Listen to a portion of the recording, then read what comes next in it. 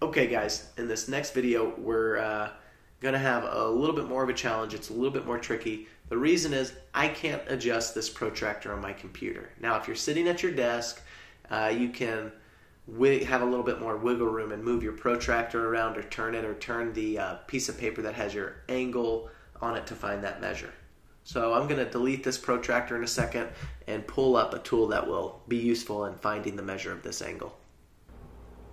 Alright, so what we have here is a digital protractor, and you'll notice it's a little bit different than the protractor you have at school, that traditional one, which you have. It's a half circle, and you know that a half circle is 180 degrees, so I've got a full circle, and a full circle is actually equal to 160 degrees, so I can measure 160 degrees here.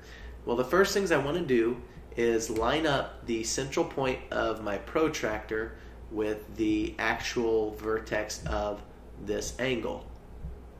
From here I'm going to have to turn my protractor so that the blue line here, that blue line, is level with the baseline of this angle here. So let's go ahead and turn it. And I'm going to line up those baselines. And from here I can see, yeah, the measure of this baseline, my ray is passing through 0 degrees on the protractor.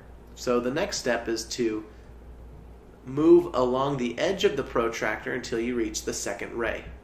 And we can see that that ray passes through the protractor at 60 degrees. And we can note that right here, right at the edge of that green dot. So let's go ahead and get rid of this protractor and actually write down that value. So I see that the measure of this angle is equal to 60 degrees. Cool stuff.